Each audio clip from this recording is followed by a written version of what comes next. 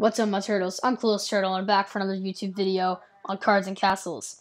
So, previously, we got our Merciless Santa, and that was pretty awesome.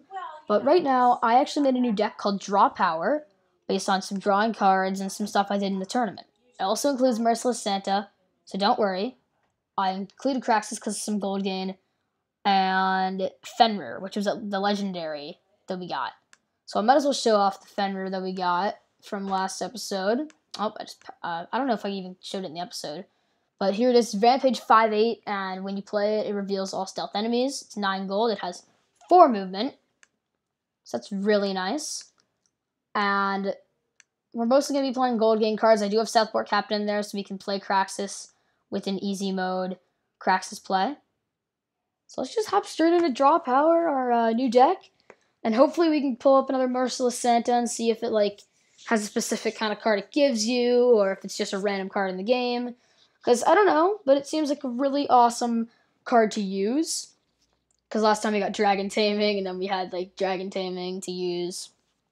So I don't know if it gives, a random epic, because I feel like it would give a better card, rather than a worse card, because it's a 4 gold, 5/7 with 2 movement. But I could be wrong. We're battling Mr. MacGyver. We have Southport Captain, Merchant's Favor, and Mage Apprentice. I'm going to cycle our gold game cards out right now because we don't have Craxus. Okay, this is a really, really good hand. Oh my god. I'm just going to pass this first turn. Ooh, that's really good. Because we get our Merchant's Estate off. Next turn we can play Mage Apprentice and we can get spells into our hand. Oh, nice. He just passed off his turn again. We'll play our Mage Apprentice. We'll play one of our 2 Merchant's Favors so we can get his School of Magic on the field because we want to get the damage done to his troops. Most likely he'll be playing an Undead deck or a Wizard. Oh my god! Yes! The luckiest, lucky chance, lucky whatever. Oh my god, it's dead. It's dead. Let's go. Let's go. He could have killed one of our buildings and he didn't. Oh my god, that's so good. That is so good. Sea Witch. No! Sea Witch, I hate you so much. So he's probably playing an Undead deck. Oh my god, what do I get rid of? I don't think I can keep both of these, can I? No, I can't. Darn, man. Alright, so let's do that. And actually, make it a little interesting for him. He won't be able to attack our other buildings, especially the School of Magic. I wanted to definitely make sure our School of Magic stays intact. Storm. Are you kidding me right now? That is the worst possible thing that could have just happened to us. Wow, I'm mad. I mean, he's thinking this guy's mind is going yeah, I'm gonna win because I got good cards. Master Thief, I don't like this guy anymore. I don't like this guy. Master Thief, Sea Witch, Pirates sacrificing a unit. That one over there. Well, thank you very much, Mr. MacGyver. Oh, we got our Fenrir though. Oh, we are killing your Sea Witch. Oh, Vanishing Strike. Yes, please. Put this boy back into our hand so we can play him next turn, and he can't actually kill our Merchant's Estate because we need to keep our Guardian alive. Nope, never mind. He has an armory. Well, I hate everything. Everything. Yay. Actually, that's not that bad. We can do this, and we won't even have to hurt him because we can just onslaught him to death. Yeah, but oh my, what is this hand? 2 Sentry Golems. Both of my draws were Sentry Golems. What are the chances of me getting 2 Sentry Golems? Oh, that's not good. Oh, that's not good. This is a very bad situation. So we could hope and pray that it hits his armory. Oh my god! Let's go! Oh my gosh. It hit his armory. That is ridiculous. I'm actually super hyped now. He's gonna kill our building, but I actually don't care because there's nothing I can do about that. So let's just set up a Sentry Golem over here. We'll Shadow Katana it for its only move that's going to get. He's going to kill it anyways. I might as well keep my tower. Actually, that probably was a bad move. Or maybe... No, it's going to be a bad move because he's just going to attack our castle again. Probably should have thought this more. Yeah, okay, we're going to lose this one. Mr. MacGyver, because he has a Windfall Griffin, and if we can't kill both of his guys and protect our castle from Windfall Griffin, we will lose this game. Unless I get a really lucky lightning bolt. That's not a really lucky lightning bolt. That's a terrible lightning bolt. And I don't think there's much of anything I can do in this situation, because we have 4 movement, but we can't do anything with it. Tisk, whatever. Actually, we're still in the game for a little bit longer, because he can't kill us yet, but he will very shortly. Very, very shortly because of the turns. Oh, never mind. Okay, yeah, no, we're screwed. Alright, so that's a good game to Mr. MacGyver. Forfeit that one out. But that was a good deck. We got a lot of our powerful cards in the field, but this guy just outsmarted us. I should have killed off his, or at least one of his guys while I still could. Maybe played the Guardian that he knocked out back into our hand. We got kind of unlucky with the Chaotic Storm. Instead of it killing, well, the building that protected us, it killed what it didn't really need to kill. So, yeah. Things like that's going to happen, though. And it's okay if we don't win every single match. It's fine. So we'll do one more match, and then we'll close this episode out. Hopefully we can pick up a win and get Merciless Santa into our hand. Remember, guys, hit that like button if you're enjoying the series of Cards and Castles so far. It really means a lot to me to see people enjoy watching my videos and seeing all the Cards and Castles and the decks that I'm using. So, yeah. Hopefully we can get a Merciless Santa, and maybe we can get our Craxus. I don't know. That Craxus is it's a fun card to play. You might not always get him in your hand, but he is a beast when you do. Being a 13-15. Plus, there are ways to play him very, very early. Somebody can play him on their first turn. If you get to end up going second, getting 3 Mercy's Favors into your hand, and Craxus, that's an instant Craxus on your first turn, which means that you win. The odds of that happening, extremely low. But once it does happen, it feels amazing. Knowing that it took you that long to pretty much one turn kill somebody. Because they're going to forfeit. Most likely, because you're hitting them for 13 on their first turn, and they can't do anything to hit your 15 health monster. It's so good if you can get Craxus. Some combos are boosting Craxus' stats, giving him stealth. Just overall making him too difficult to go up against, and people like to exploit that, and it's really funny to watch. But if you're the person if you're the person receiving all the Craxus boosting hate, you're gonna die. So we're battling Cassandra. Let's just keep our hand because Sea Witch is overpowered, and we have Cold War and Flying Books. We have we have good turn 2 options. If he plays something powerful, I might go to Call to War. If not, we can just Flying Books. Okay, yeah, we're safe, so we can Flying Books. Do this right here. Alright, so this guy could be playing an Aura deck, or this person could be playing a... Hopefully not Aura deck. Maybe a Knight deck. A Knight deck could be okay, I can deal with that. But if they play an Aura deck... Oh, so Warrior, I don't know if a Warrior's part of an Aura deck, but I really hope it isn't. So we got our Dragon Sword. That's really good. Let's Dragon Sword right now. Hidden Intent and Troll Gunner. And Ka-chow. Hit him for that. Hidden Intent. Ooh, that's actually kind of good because he's playing Aura and he's got like high, like no attack but really high health. They're like instantly able to die. I like that. I like that a lot. See? Ah. This is where it's going to come in handy. We Hidden Intent, you have 5 attack, but we're not actually going to hit it because we have a Troll Gunner. Boom.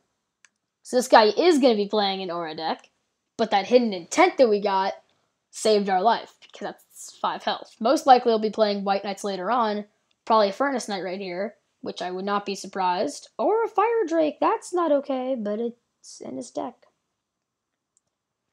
I don't like Fire Drakes because they have Chain Fire, but they did actually have to nerf him because of it being Chain Fire 2, so it'd be able to instantly kill Sea Witch, and everybody was getting really, really annoyed because you were able to just insta-kill a Sea Witch. So let's just Onslaught it first, and if we don't get anything good, we plunder. Alright, we plunder. Yeah, okay, I was gonna say we could call it a war, but I think plunder is probably a better idea. Okay, so we could Sea Witch, call it a war, or we could Burning Sun, depending on what he plays. But right now, our Troll Gunner is within range of whatever he plays, but hopefully our Sea Witch can help us. And maybe Burning Sun can come clutch. Alright, so we know he's actually going to play Metal Bravery, White Knight. Obvious choice right there. Easy decision if you're going to be playing cards like this. And all we can really do at this point is Sea Witch him. And our Sea Witch is going to die somehow. Some way it's going to die. Oh, Hasten City. That's not good. That's not a good card. So we'll move these guys. We'll move our guard bros over here because he can move his dude right here or everything in this area. So we can move him up right here. Yeah. Oh, I hate this card. It's so obnoxious. You just can't do anything against a White Knight because of how excuse me. How bulky they are. They have 7 health. Is he gonna use the health boost card right now? Because if he does, I'm gonna be really, really sad. No, rent, okay. That's odd. Switching from Aura to Dragon, so this is probably an Aura Dragon deck. That's my guess. Let's just Burning whatever. And Armory, so we kill this abomination of a card.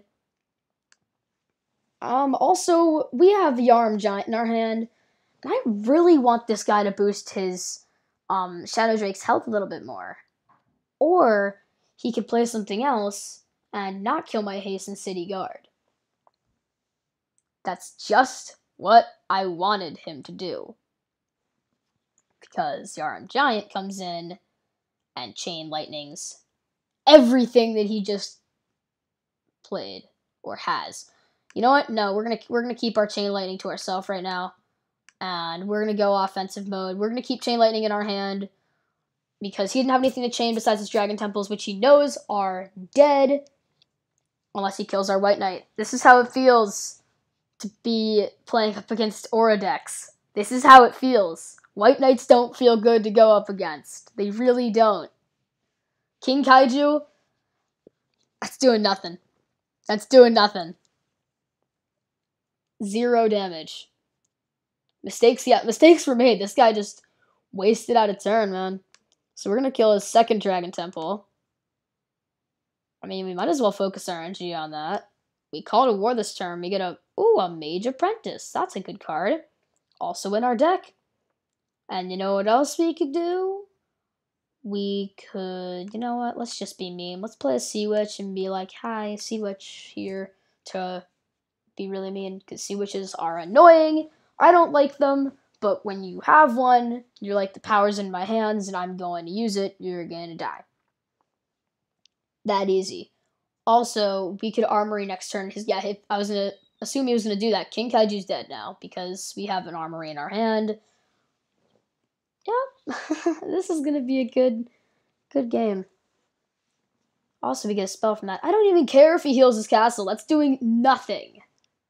It's doing 0. His King Kaiju is definitely dead. Lava Font? Please. Please have some courtesy on where you're putting those Lava Fonts. I don't appreciate those. Because we meditation on these things, man.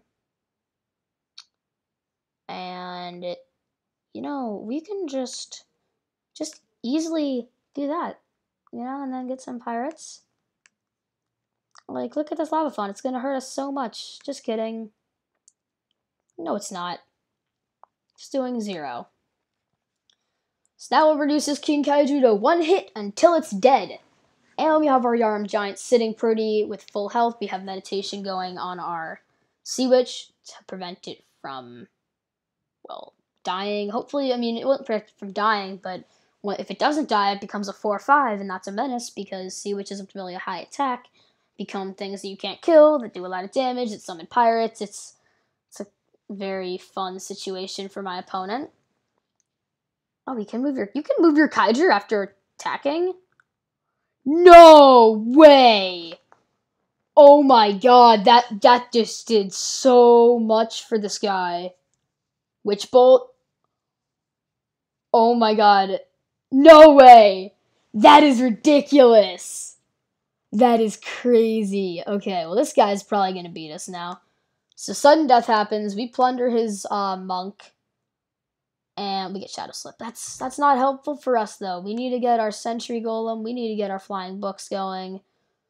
We need to go on the offensive if we're gonna win this game. We cannot wait any longer. That was such a vital play for this guy. He had Dark Fire and everything. Wow. I'm actually, like, surprised that he was able to do that. I didn't know that you were able to move the Kaiju after King Kaiju dies. I always thought that it would not be able to move, so it would lessen the overpowered effect of it. So right now he's gonna... Oh, dang it! He killed our Flying Book, so we don't actually get the bonus. Hopefully, Mechanic Storm. That's fine. You know what? That's okay. Because he gets attack. Oh my god. That's mean. That is mean. 7 damage to your face. That could be the game right there. Yeah, if he can't damage our castle this turn, we win. So unless he has Dragon's Fire in his hand, we win the game. Nope, he doesn't have Dragon's Fire, we win. We win. Yes! Let's go. So we just have to end our turn. So let's just play all of our cards. Let's play our Master Thief, our Flying Books, our Merchant's Estates. I don't care. Shadow Slip, whatever. We won. Let's just play everything. Let's play literally everything. We can play everything but our Blacksmith, and that is it. The game is over. We win. Let's go.